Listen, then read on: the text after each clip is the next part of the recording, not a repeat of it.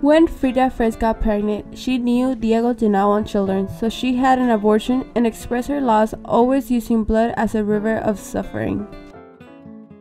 Shortly after her miscarriage and the death of her mother, Frida wanted to leave her old self behind and be reborn. She expresses this by painting her own gruesome and bloody birth. This was not a clean image, rather than harsh, painful experiences. She is one of the only artists to use blood in such a crude way.